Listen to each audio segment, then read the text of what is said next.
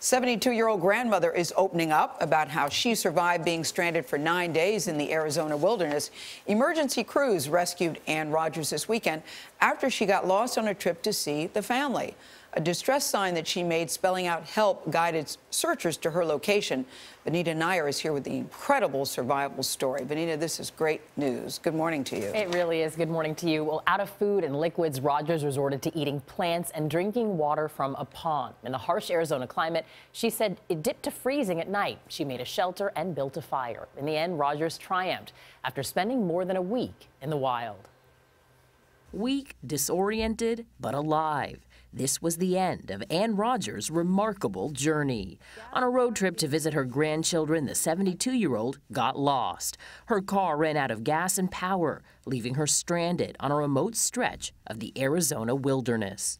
I waited until sunup the next morning, hoping a truck, a car, anybody, anything would go by, even a steer. I didn't care.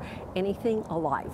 Traveling with her dog inside the White Mountain Apache Reservation, Rodgers climbed a ridge, looking for signs of life and a cell phone signal, but would come across no one for 9 days. I was eating desert plants. My dog was too, diving into clover and finding all the places that were the easiest path for me to take. She was my pathfinder on that journey. The breakthrough came when rescue teams spotted this distress signal she made near an area where her dog was seen. I found an elk carcass, bleached white, long gone.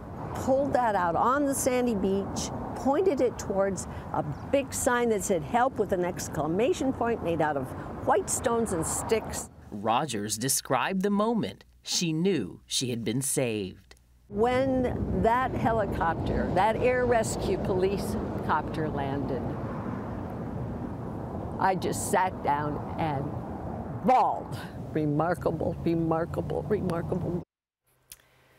Rodgers was in fair condition when she was found, and she and her dog are both doing fine. Well enough, Nora, that she actually went for a hike Tuesday afternoon. Wow, that's incredible. She is hardy. Yeah, Grandma said, I still got stuff to do. I love that she wrote the sign help and then put an exclamation point.